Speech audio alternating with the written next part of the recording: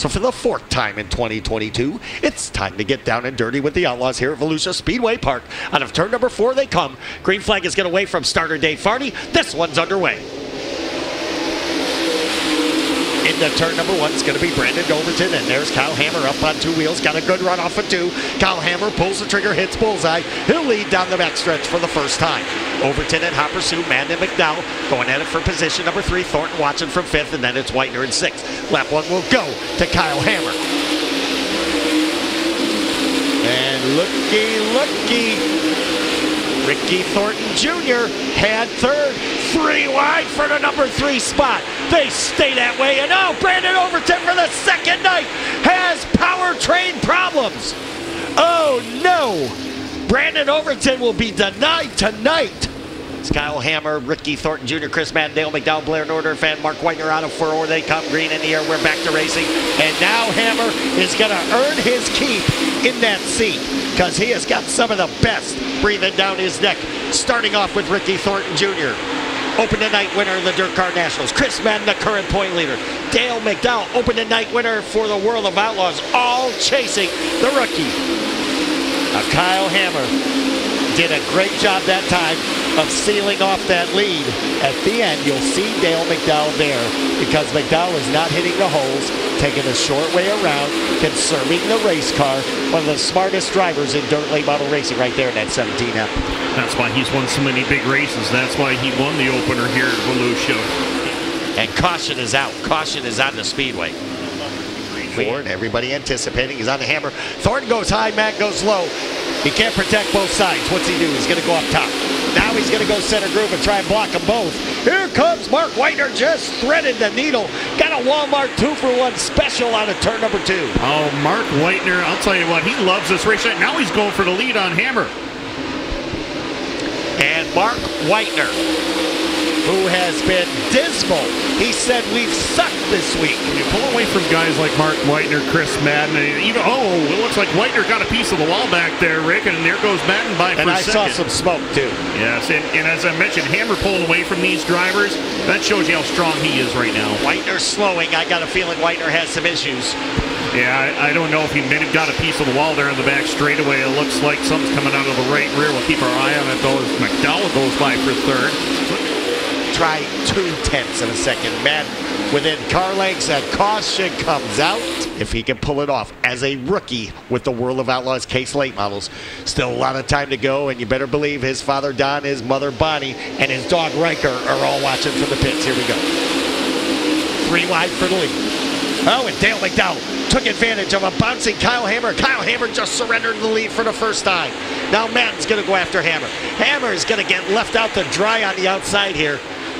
Here comes Dale McDowell, your new leader at lap 18. Madden 2nd. Now Devin Moran going to 3rd. Does that surprise you, Rick? Not at all. I have seen that movie, and it's one heck of a syndicated rerun. You got the inside track to your 2nd straight Gator and Dirt Car Nationals Championship. Oh, look out. Trouble. Hammer goes around. Everybody. Oh! Brent Larson got him. Out of turn number 4, they come green flag in the air. We're back underway. So McDowell, Madden, Moran, Thornton, the 29 of Lanigan. And Whitener must have heard us talking. He's coming. Yeah, he's on the top side of turn number 4, and he is flying now. Whatever gremlins were in that car early on, I think they've left. Well, at least they've taken a nap, if nothing else. It's Dale McDowell showing the way. Chris Madden, Devin Moran, Mark Whitener, Ricky Thornton, Darrell Lanigan, Ashton Wingard, and Tyler Bruning having another good run. So we sit with 17 to go, still a long ways away. But stranger things have happened, and Whitener is looking good for podium.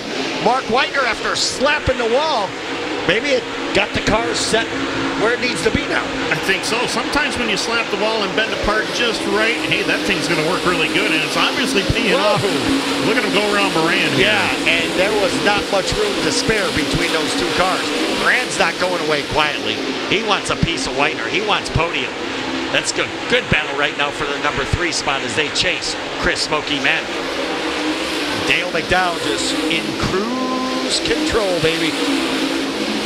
What a comeback story, Dale McDowell. 4 months, had not been in a race car until he came to Volusia in January for the Sunshine Nationals on January 19th for practice. Had not been in a car in 4 months.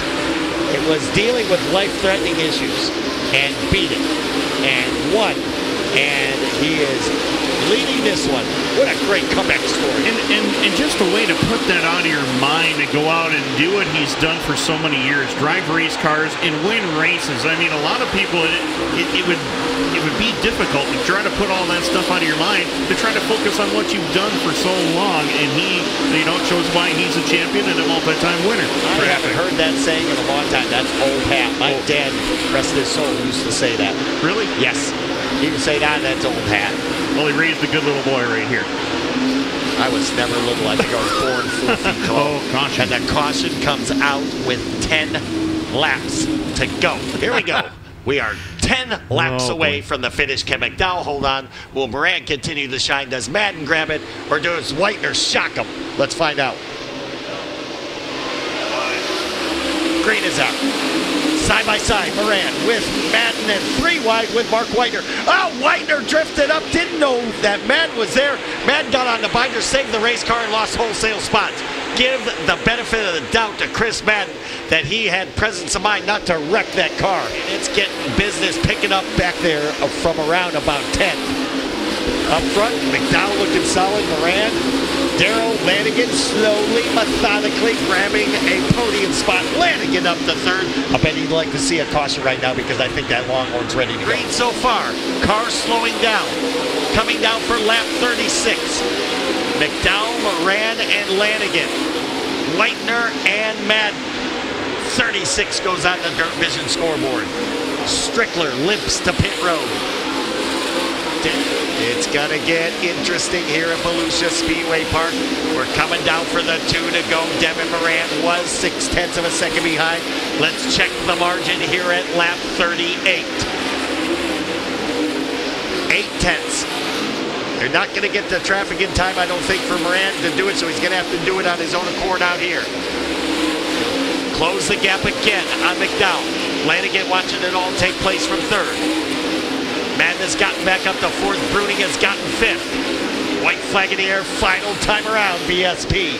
Now McDowell's got to be careful. Here comes Devin Moran. It's not over. Will Moran try and pin McDowell down low? McDowell on the bottom. Moran gives it everything he has.